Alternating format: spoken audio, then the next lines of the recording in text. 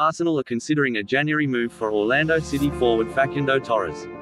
The Gunners are due to hold talks with the Uruguay international's agent as they target a right winger to provide competition for Bukayo Saka. Torres impressed in MLS this season, scoring 9 goals and claiming 10 assists.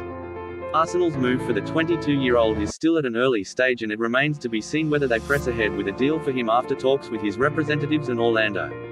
Torres, who played and scored against Arsenal in a preseason friendly over the summer, only moved to Orlando in January, leaving Uruguayan side Penarol for around £7.75 million and signing a 4-year contract with the option for a further 12 months. Arsenal's interest in Torres is believed to partly be born out of the findings of scout Tony Lima. Since technical director Edu was appointed at Emirates Stadium in 2019, the club has shifted to a more data-led approach when identifying talent.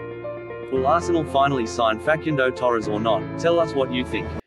Don't forget to